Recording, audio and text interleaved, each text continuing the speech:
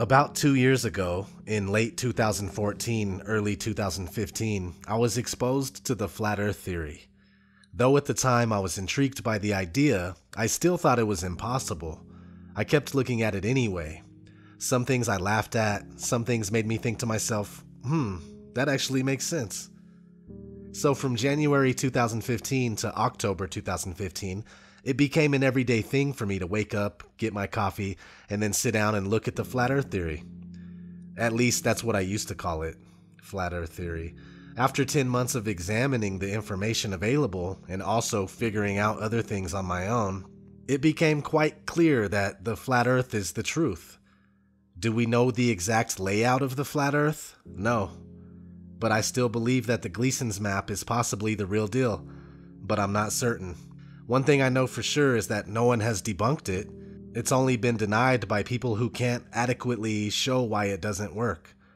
To me, it makes sense that Gleason's map is accurate because it easily converts into the globe model, and that's how this deception started. They just turned the accurate flat map into a globe and said, "This is where you live." And many people say the Gleason's map is just a flat representation of the globe, which is wrong. If you look at the bottom corners of the map, it clearly states that the sun moves in circles around the tropics, meaning that the creator of the map knew that the earth didn't move. But also, Alexander Gleason wrote a book called Is the Bible from Heaven? Is the Earth a Globe? And you can easily see for yourself in the book that he is a flat earther. Now the thing is that his map wasn't released until 1892, but the flat earth map, now called the azimuthal equidistant map, has been around since about the year 1000, possibly earlier. That's older than the oldest known globe on Earth, which comes from 1492. And that's actually around the time that this whole deception started. It was during the lifetime of Copernicus and around the time of the creation of the Jesuits. We don't know all the exact details because we know that history has been rewritten time and time again to benefit those who have put themselves in charge. But if you are honest with yourself, you can see clearly that this heliocentric globe Earth deception began around 500 years ago. Anyway, back to the maps. Let's just say for a minute that flat earthers don't have a good map. Well, either do globe earthers. Check this out. How many of you have ever seen a map that looked like this before? How many of you have ever seen this map? Seen that map. Yeah. Isn't this the map that you use K through 16 in the United States of America? Now, folks, look at this map. According to your social studies teacher, what is the equator? Right. An imaginary line where? Yeah.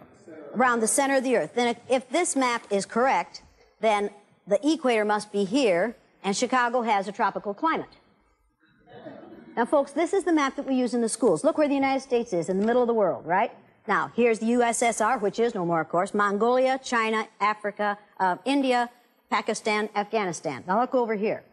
USSR, Mongolia, China, India, Pakistan, Afghanistan. Two Indias here. We have two Indias. Did you know that? Now, people, this is a flat-out lie. Look at the size of Greenland and the size of South America. According to your social studies teachers, what were continents? Largest land masses on the face of the Earth, right? Now, do you know the continents? Africa, Asia, Australia, Antarctica, Europe, North America, and South America. Did I say Greenland? Well, Greenland isn't a continent, but it's a huge landmass according to this map, right? The map is a flat-out lie, people. If you read the legend on the map, here it says, in fact, South America is actually 9 times larger than Greenland.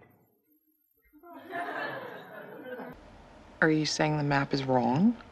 Oh dear, yes. Look at Greenland. Okay. Now look at Africa. Okay. The two land masses appear to be roughly the same size. Yes.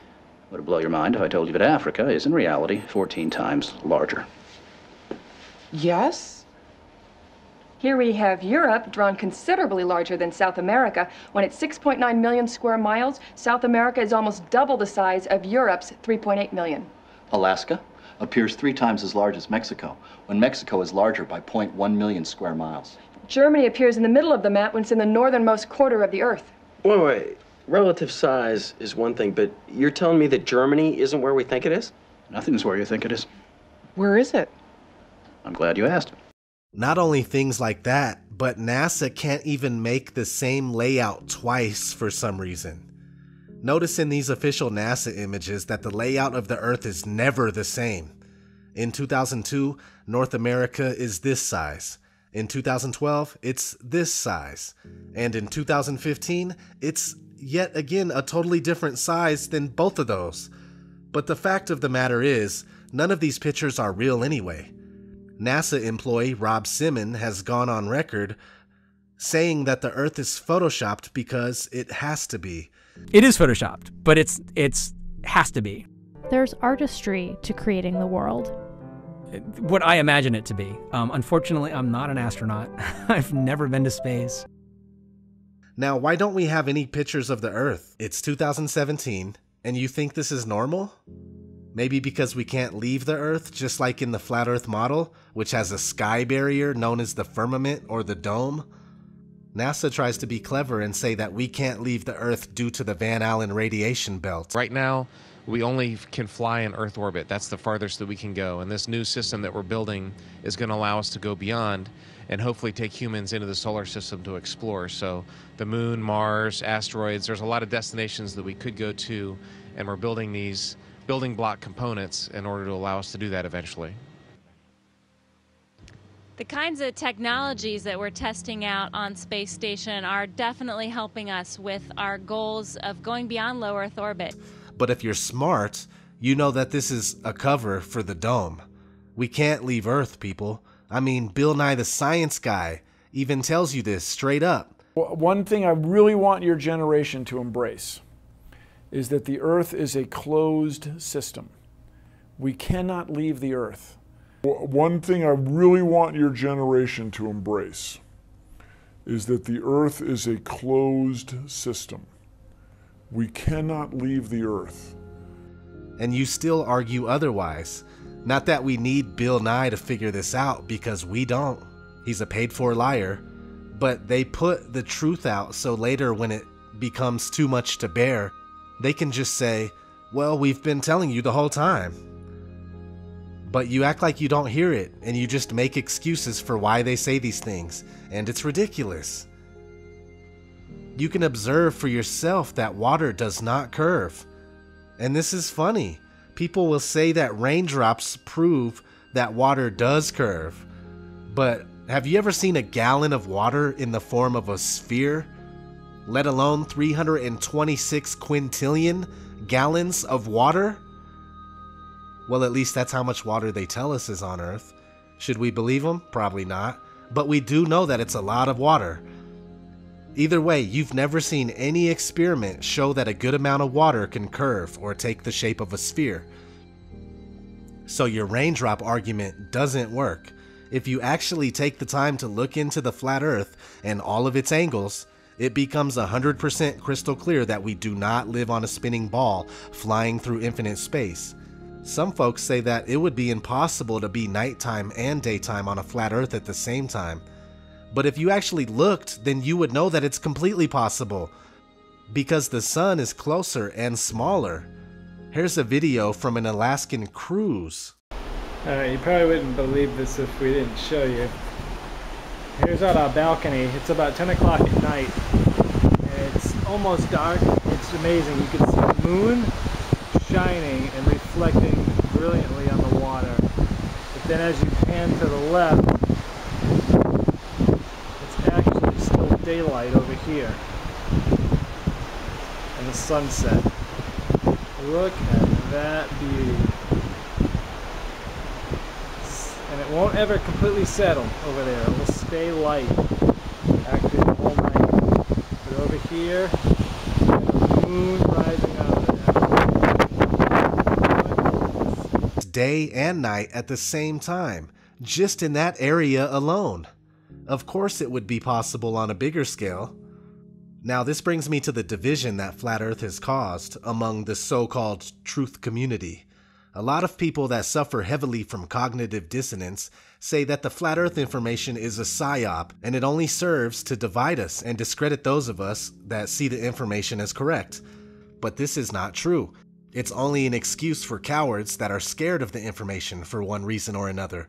Some people don't want to accept the flat earth because of the implications of a creator. Some people can't accept it because of the mental conditioning coming from schools and television that they have been dealing with their whole life. Whatever the reason, I can understand up to a certain extent, but if you have really dove into the flat earth info, and I mean really dove into it, like you let go of your preconceived notions of what the earth is and you examined it unbiasedly, there's no way that you would come back thinking that the earth is a spinning ball.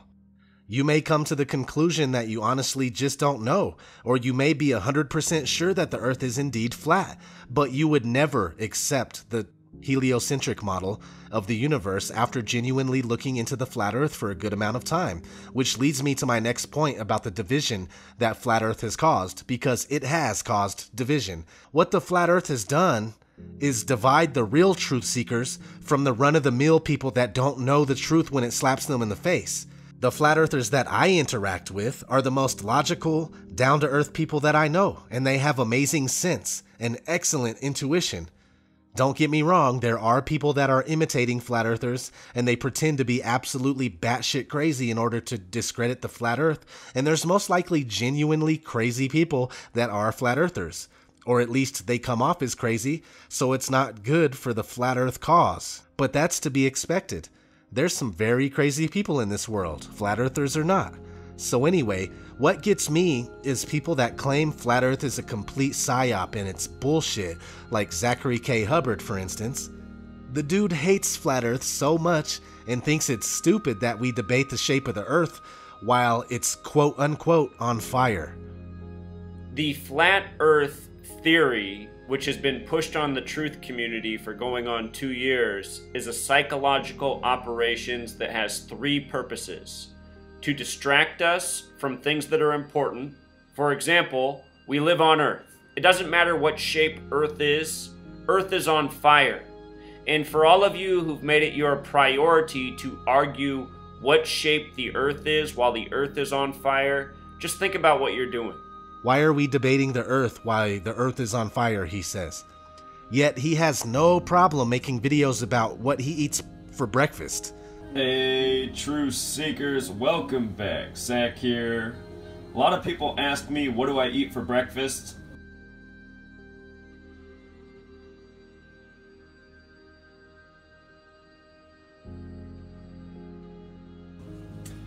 I'm a routine guy. I eat the same thing almost every single day, and this is just how I make it. I normally have oatmeal and tea for breakfast.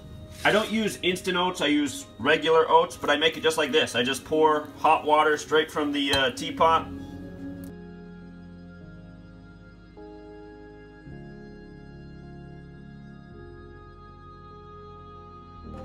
Got your results back. And, I'm sorry, but the test was positive. You're a basic bitch. The guy has to be one of the biggest idiots on YouTube, and he has been caught lying several times. Yes, I gave him a shout in my Pizzagate video, but that's before I even started watching him. I mean, that was the only video I seen from him at that point was one Pizzagate video. And I thought the information was good. But his channel is about how sports are rigged, and you can tell by using gematria on the games, dates, players, and whatnot. But he has never had it right anyway. He had the Giants and the Colts for this year's Super Bowl based on that information, and well, neither of them are even in the running anymore.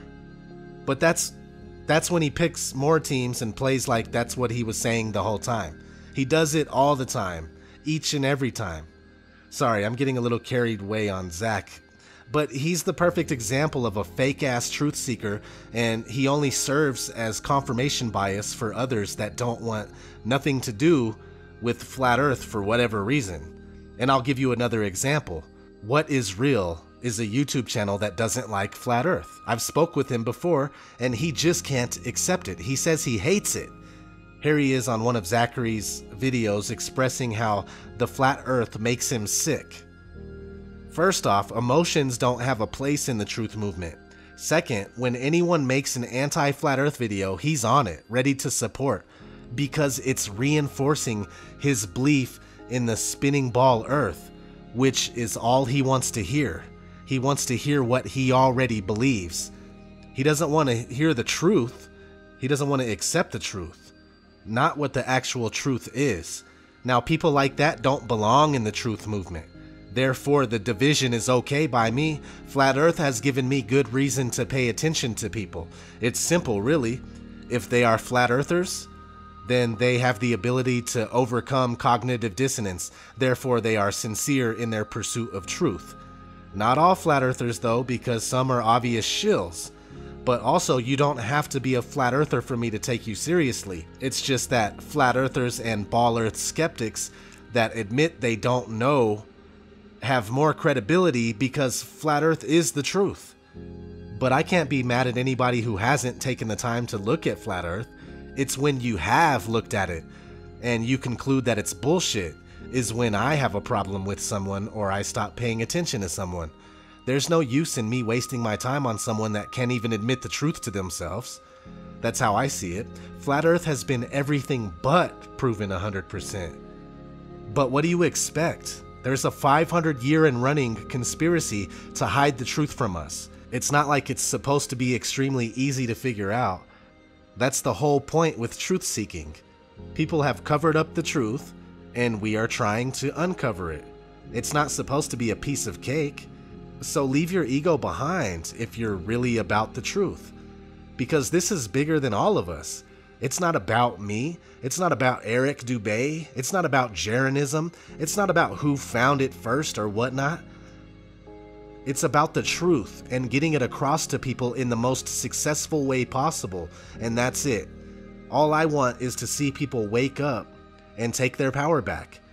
At least take their minds back. That's where the power is. That's what they have done to us. They've taken our minds.